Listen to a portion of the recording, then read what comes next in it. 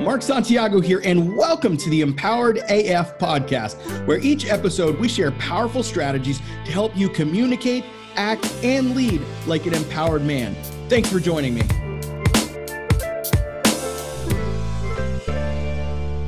All right. Well, thank you guys for joining me for another VIP case study. I've got, I always say this, my favorite client, but Noah Amatucci is definitely one of my favorite clients. We've had the pleasure of working with him for a while, and he's just wrapped up the VIP portion of what we do. And Noah is actually joined by his wife, Bethany. So guys, thank you so much for joining us. Thanks. Thank you for having us. You're welcome. So what I wanted to do is, because a lot of guys are, watching this and they're in that place of brokenness. They're in that place of, I don't know what's next. I don't know if this is over. I don't know if I can save this and all those things. And so every time we start with a guy in our program, we always say to them, this is about the man. This isn't about the marriage. The marriage is struggling, but because there's something happening in the man that needs to change and needs to shift. And it's a two-way street. And Bethany will share some of her story and what she was working on at the same time. But Noah, can you tell us what it was like before you started working with us? I know you had kind of gotten into our ecosystem several months ago, and then you kind of dropped off for a little bit and then came back. What was happening? So, over the course of, the last couple of years, Beth had come to me a couple of years ago and said that she had wanted a divorce, and we had worked on the marriage, gone through therapy, couples therapy, and we were good, and then we weren't good, and that has gone on for the last few years. So I'd say August was when I saw a video that you had done about setting boundaries, and that's something that I've never really even thought about doing. And so the video that I saw was talking about basically saying, hey, if you're going to separate, then stay in the bed and make sure that you set that boundary of staying in the bed. So I remember having that conversation with Beth in August when we were having one of our fights. And we basically were at the point again, we're talking about separation. And I said, I don't want to sleep on the couch anymore. I don't want to sleep on the couch. I want to stay in the bed, even if we're getting separated. So I remember seeing your video, and that was the first time I thought about setting a boundary like that. So then in September, kind of everything went to shit, and I found your program after finding a couple of other programs, and I locked onto your program because it made the most sense to me, and the way you spoke really resonated with me, and I grasped onto it and never looked back. That's awesome. So Bethany, for you, what was going through your mind? I mean, like, you guys have struggled. You're asking for a divorce a couple of years ago, and then he's like, I'm not sleeping on the couch anymore. Like, what was the frustration level like for you? I mean, I'm sure it was pretty high. Oh gosh. Yeah, it was just because everything had been like a cycle with us. It was, we were in just a vicious cycle, and I just was like, I want to get off this roller coaster. I don't want to do this anymore. It didn't really bother me that he was sleeping in the same bed. Like, I wasn't mad or anything about that. I just felt exhausted and kind of numb to everything, I'd say. Yeah. So then he joins this program. Noah, tell me, like, as you were starting to go through it, like, what was your experience like? So I went back today over some of my journal entries. So in the first week, I wrote like 4 journal entries, and they were long. They were probably like a couple thousand words. A lot of emotion. I was really hurting. The day before my call, I was basically on the couch crying, just miserable. Beth had thrown out a lot of the stuff that we had, like pictures and photographs and cards and stuff like that. And I was really hurting after seeing all of that. And, the next day I was also a mess. And, we were communicating, but we weren't really communicating super well. As I started the program, boundaries was a big thing. I was journaling. There was a lot going on, but, starting to set those initial boundaries to protect myself was so important. And that first week, I mean, it was rough, but it was also it was like the biggest catalyst for change for me, to try to do something different than what I had done in the past. And this time was really focusing on me. Yeah. And focusing on saving me. So essentially you stopped sort of blaming her and started looking at yourself. Yeah. I mean, there was times where I did blame her.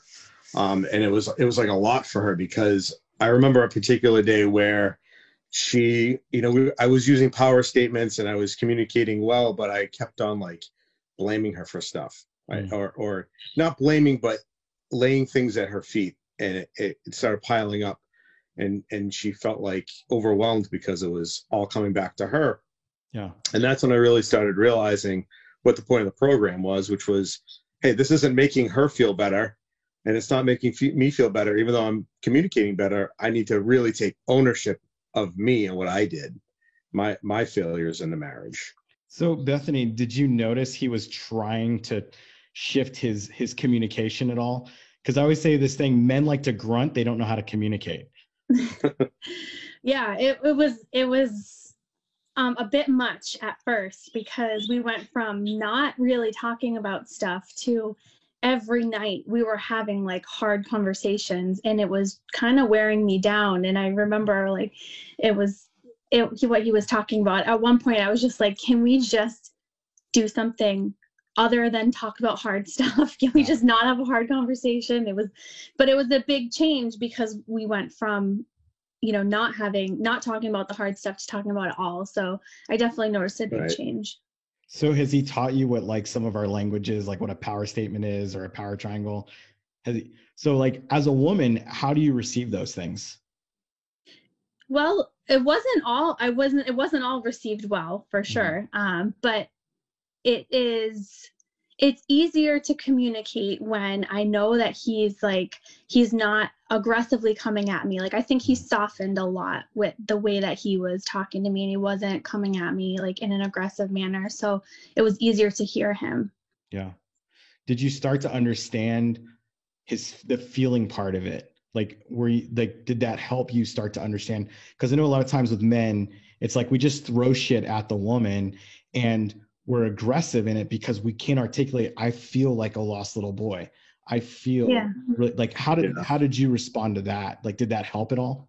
Oh yeah, definitely. Yeah. And I actually remember a specific time where he said like, I'm hurt, and like, I feel hurt. And I was like, okay, like that I can understand, and that like, I can hear you. We can talk about that, rather than like, you did this, Yeah. So he went from attacking constantly to starting to like change the way he was communicating, which is exactly what we're trying to build in that beginning. So tell me, like, no, with you and the situation, you got to this point where you said, I've got to start owning my shit. And in week 4, we really, really own our shit. So what was that process for you before you even wrote the letter? Like, what was that like? You started to open your eyes to stuff, huh? Yeah. So I want to say like week 2, week 3, learning a lot. Going into week 4, I started it was like 2 or 3 days before week 4 started, where I started having this feeling in myself that I wanted to apologize. And it wasn't out of a place of like, oh, I want to make her feel better, or I feel guilty, or, whatever. It was, I need to apologize for like the history, my huge role in where we're at right now, and really take ownership, and express that to her. And then week 4 happens to be where you write the apology letter. So I had already started crafting it in my mind, and we had talked, I think right around that time. And yeah, that's right. We did talk. Yeah, you and I did. Okay. And, you told me, write it out and give it to her, and then detach from the outcome, see what happens. And I remember thinking, oh, okay, I've got this in my mind. I'm going to write this out. I had written it out, as the exercise, but I basically did the same thing, but I added a lot to it. And I said, I was going out somewhere or something. I was doing something. So I handed her the letter and left. And so she read it, So from your perspective, Bethany, I mean, at this point, he's finally starting to like have those aha moments like, wow, I fucked up. And like, I have not loved you the way you need to be loved. And so you get this from him. You've seen a little bit of the communication changes. I mean, what were you thinking when you got that? Like, what is this? Like, were you like hesitant or? It was like, well, maybe like we're finally doing something different now. Okay. Because I was seeing a side of him that I hadn't really seen before. Like, so it really touched me. So with the letter, like, it touched you. What did you see in that? Was there a shift? Was there something that he said in there? And you don't have to say specifically what it was, but was there something in that just went, oh my gosh, like I'm seeing this change now? Like, is that what kind of happened for you? I don't remember a specific, like, I'm trying to think of like specific things. Sorry. Fine. It's fine. Yeah. This was like 4 weeks ago. Yeah. No, I just remember the feeling of like, okay, like I remember that he was taking ownership of certain things, and it felt different. It felt like I wasn't being blamed for everything. And so that's what I was looking for. It was like, okay, so you didn't feel blamed anymore. Yeah. Looking at him then, did that say, okay, I can start to trust you again? Like as a woman, what does that make you feel? Because I'm not a woman, so I don't know. But what does that make you feel when that happens? Well, it definitely, we had to completely like rebuild our trust and our friendship. Even I feel like we were so broken that I feel like we were like starting at zero of like trusting each other. And yeah, I think that really helped. That's awesome. So catch me up to kind of where you guys are now in terms of you're still building, obviously, not, nothing's in the clear, right? Like it's always this process, but like, give me an overview of kind of what communication's like, just in general, how things are going for you. I think things are going so much more incredibly better than they were back then. And it's not just because I think that things are good, but I think we do communicate in a more clear manner, if something is going on, around the house, we kind of I'll ask if she needs help, or she'll tell me. Before it was kind of like there was some mind reading going on. Or I would assume that she wanted something done, or, I would make assumptions. Yeah. I would like tell myself a story about something that she had going on. She's acting a certain way, so she must feel this way. And I found that I have stopped doing that, or I'll catch myself doing it, and I'll say, "Oh no, I don't know that for sure." And if I think she needs a hand, or if I think she needs help or wants to talk, I'll just ask her. Yeah.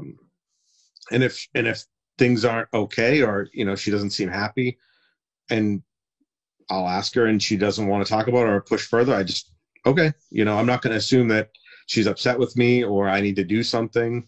Where in the past I would be upset, I would be like, oh, something's wrong. I did something wrong. I must figure it out and try to get her to be, okay again. Yeah. So I don't act that way anymore. You're not trying to save her, essentially. Right. Yeah. Right. And that's a huge shift for me, because, number one, I don't think if that was me, I wouldn't want someone to think all those thoughts because I woke up and had a bad day, or because I was pissed off about being stuck in traffic or something like that. I wouldn't want her to think that I was mad at her because of something that was out of her control. Yeah. So Bethany, to you, I mean, what have you seen? Where do you feel like you guys are at, et cetera? Well, there's a lot less anxiety in our relationship, and just like I don't walk on eggshells. I'm not like I used to not enjoy. I used to enjoy when he was not home, and now I like having him home. I like having him around.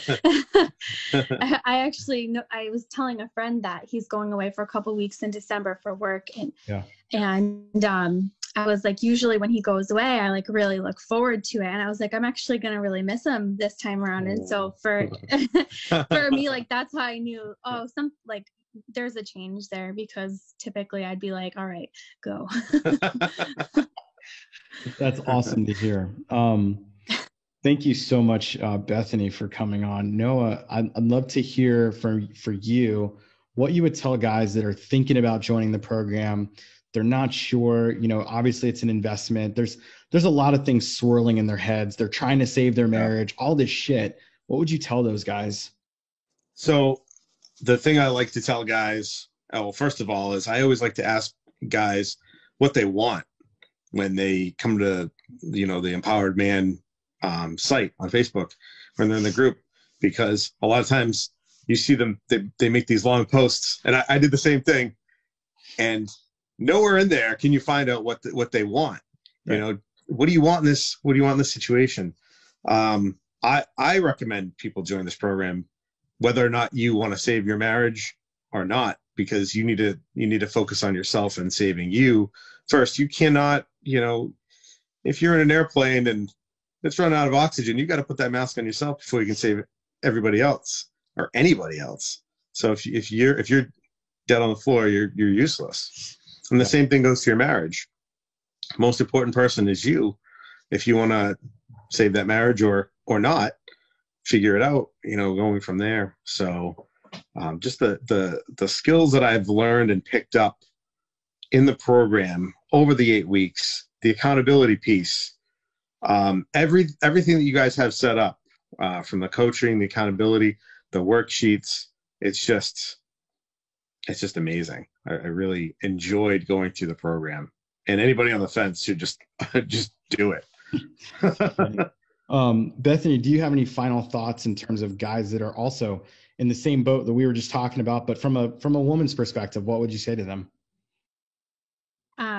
Don't do it for your marriage, do it for yourself, because in the end, your marriage, it's not guaranteed to last forever, but you always have the relationship with yourself, and my viewpoint is you're worth it. You're worth the working on yourself.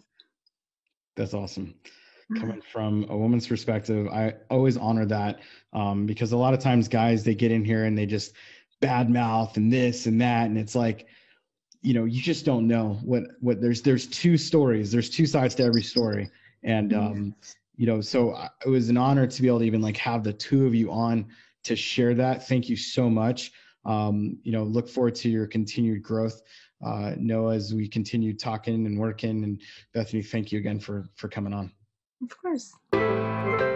Hey, if what you heard today really resonated with you and you want to connect with me, then here's what I want you to do. Pull out your phone right now and go to empoweredman.co/group. That's empoweredman.co, not com.co/group. So you can join our free Facebook group and connect with me there. We also have a ton of free content and trainings in that group to help you when you join. So until then, this is Mark signing off on Empowered AF.